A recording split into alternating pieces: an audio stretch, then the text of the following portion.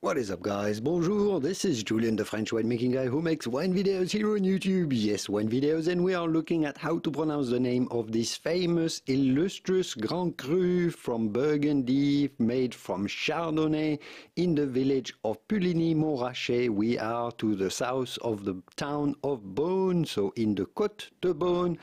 This is one of the most famous and best wines made from Chardonnay in the world. We are looking at how to pronounce Chevalier Montrachet with the typical French pronunciation, Chevalier Montrachet.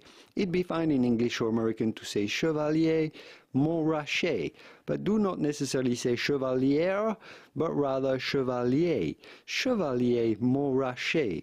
Both the T's at Montrachet are silent, so do not say Montrachet, but rather Montrachet. Chevalier Montrachet.